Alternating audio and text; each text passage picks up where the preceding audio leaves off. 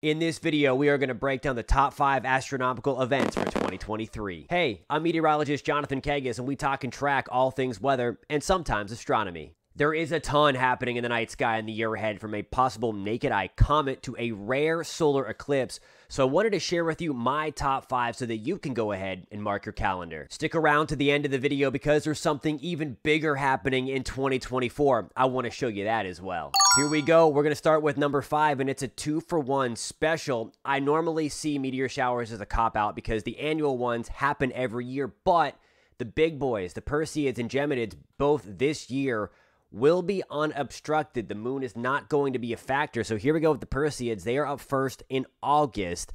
The peak nights are going to be August 12th into the morning of the 13th. And what we're going to do with this one is look for the constellation Perseus. Here it is, right low on the horizon. This is about 1 o'clock in the morning local time. Jupiter is also going to be in the night sky. And then again, we are going to be looking towards the northeast. There's the eastern horizon.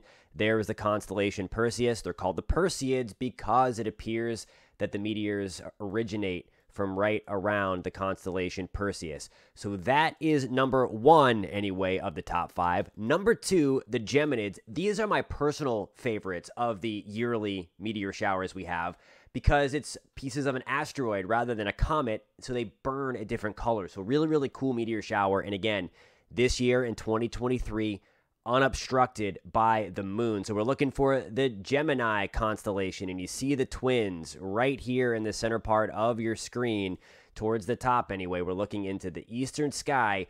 The peak with this one is in December. This is going to be December 12th through the morning of the 13th. A more common constellation you can look for as well. Here we go with Orion. There's the belt. And then just to the left of that, right in the eastern sky, there is Gemini. And again, the Geminids appeared to originate from this part of your night sky. The best time to see both of those meteor showers and any meteor shower is after local midnight as the radiant constellation gets higher into the sky. Also, you want to make sure you're getting away from the city lights so that you can see some of the fainter meteors as part of those respective shows. On to number 4. It's a planetary conjunction between Venus and Jupiter. Now, conjunction is just when two bodies in space get very, very close together, at least from Earth's point of view. They're still very, very far apart in outer space, of course.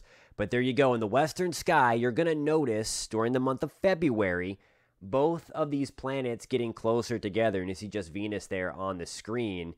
But when you zoom in, you see them very, very close together. That's how we will see them with the naked eye. And most of these, you'll be able to see. These events that I'm showing you, you'll be able to see with the naked eye.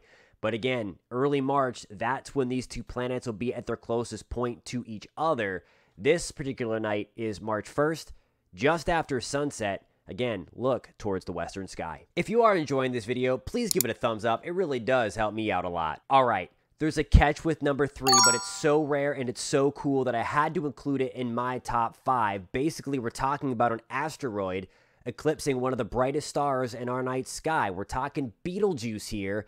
That is the shoulder of Orion in the eastern sky in December. Now, this is going to occur on December 12th, just after 8 o'clock in the evening. Basically, if you live in only extreme South Florida or the Keys or want to plan a wintertime vacation, you will be able to see for about 10 seconds Betelgeuse's light go out, just like that. As the asteroid moves in front of the star, it'll make it seem like the star is gone for about 10 seconds, and then the asteroid will be on its way. Who doesn't love a good comet? We're going to get the shot to see one in the night or morning sky as we get deeper into January and start February. Comet ZTF, named for the Zwicky Transient Facility, is going to be moving through our sky and getting closer and closer to Earth. Now, we will have the opportunity for this to be a naked eye comet, especially the further away from lights you get. It would appear as a green faint orb.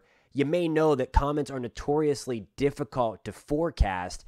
Don't think this is going to be as bright as Neowise was a couple of years ago. Certainly not going to be in the category as Hale-Bopp was back in the mid to late 90s. Nonetheless, anytime we can see a comet with the naked eye, or binoculars, or a telescope, they're awesome. So this is the deal. As we look into the morning hours here of early February, and again, it's going to be out in the evening as well, but in late January, you're going to have the moonlight to contend with. So the moon is down here. This is going to be February 2nd. Again, give or take, it's going to be out for several nights just before 5 a.m. We're looking for the Big Dipper. That's so you can help define this. There it is right at the top of your screen. And then it kind of points down to where Comet ZTF is going to be. Now, again, there's still some uncertainty. Maybe it will surprise and be brighter than anticipated. But at the very least, as it continues to brighten through January, it looks like we may have a shot for a very faint naked eye comet, especially if you get away from the city lights. Certainly find the binoculars or a small telescope, and you will be able to see this much, much better. And my top pick for astronomical events of 2023 isn't happening in the night sky at all. It's happening during the daytime.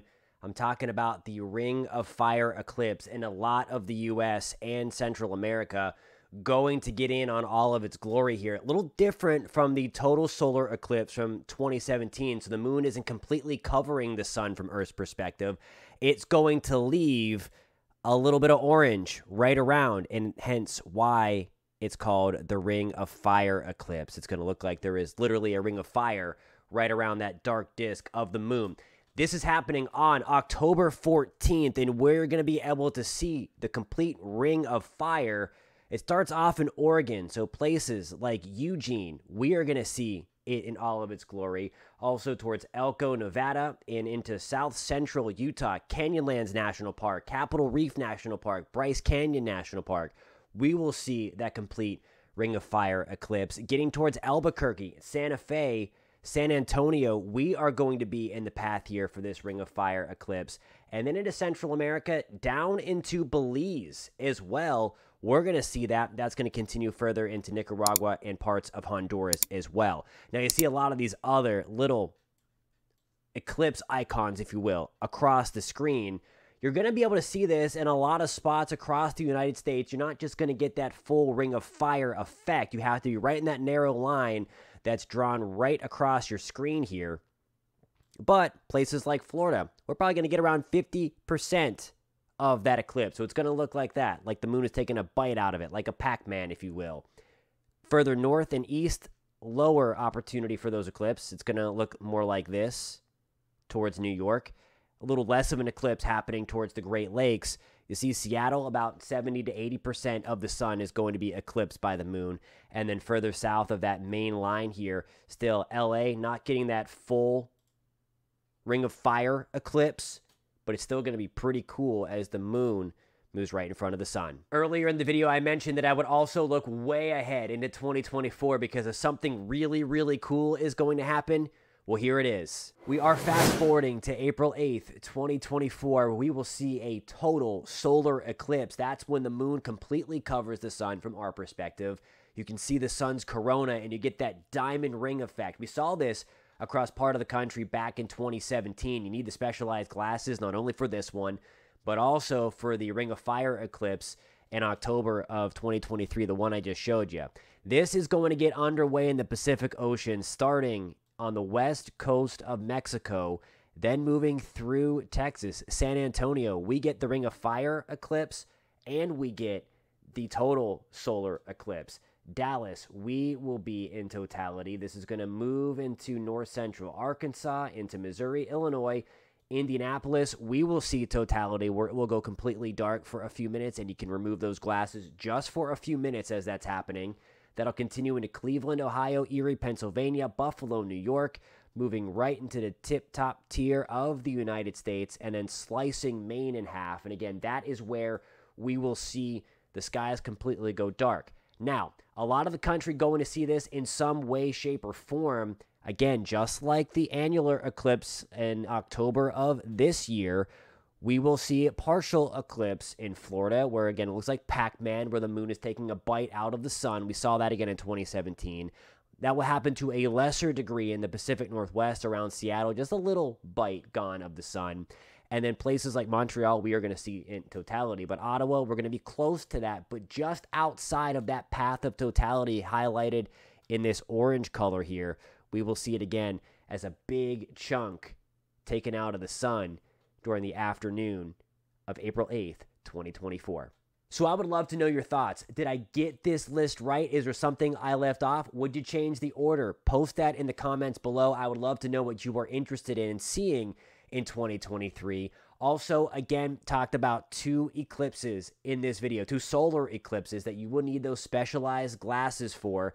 Might be a good idea to start researching them now because there are a lot of fake ones out there, and they did sell out fast back in 2017.